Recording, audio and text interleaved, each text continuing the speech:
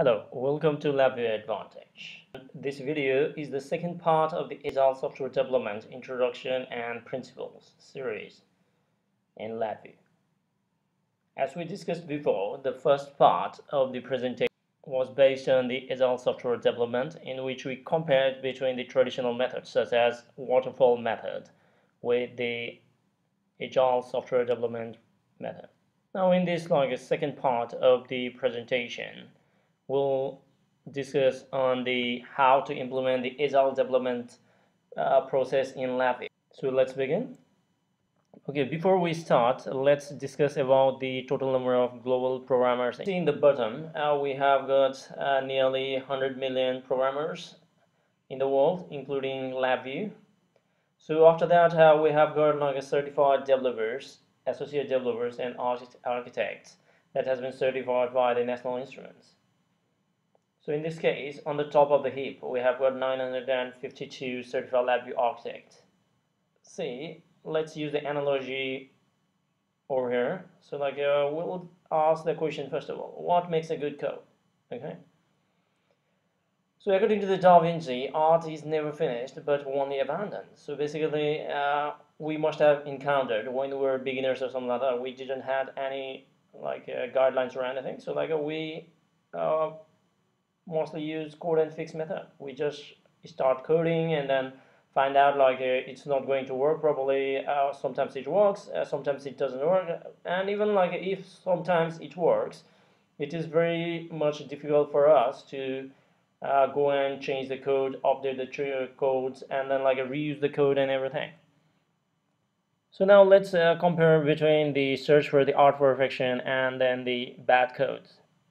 So basically, when an artist does not use any methodology or something like that, what actually happens is he or she creates an art and then he or she is satisfied with his code, his or her code, because it's fine up to her perception and everything.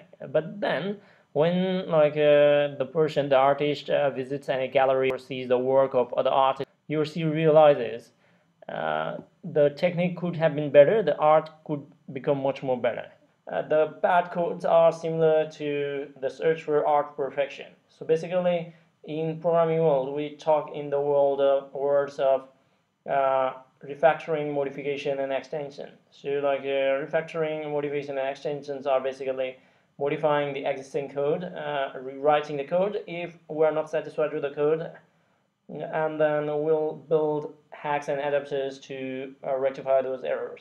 So basically, if we follow this procedure, we'll get the results such as the code will be confusing because we didn't know it does not follow any procedure guidelines or anything. Requires more time because we need to understand the code, what is going on and everything. It increases the complexity and hence increases the cost. So what actually is the good code? So basically, according to the Robert C. Martin, he says that old code should perform new function with new code without changing old code. So basically, the old code should not be required to change when we want to add another functionality in the same application.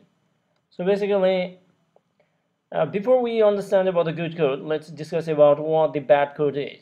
So the bad code actually has got properties like rigidity, fragility, and non-reusability. We have got more of them, but let's discuss only these three. These are the prominent ones. So rigidity means the design is very difficult to change. So basically, fragility is if I'm going to make a small change over there, the change will be propagated, and all the unrelated codes will also break down.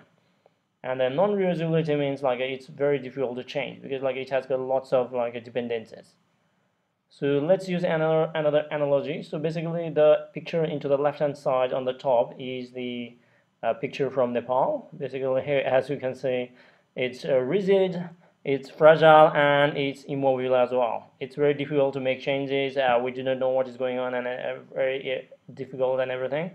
And if you see into the right-hand side, the card reader supports only one card and something like that. So it's very difficult.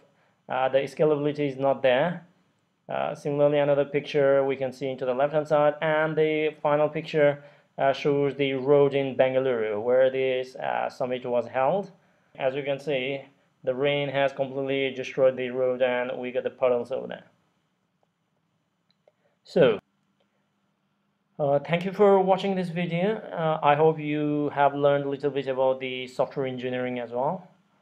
Please like, comment, and share this video, and please subscribe to this channel for further LabVIEW videos. Thank you very much.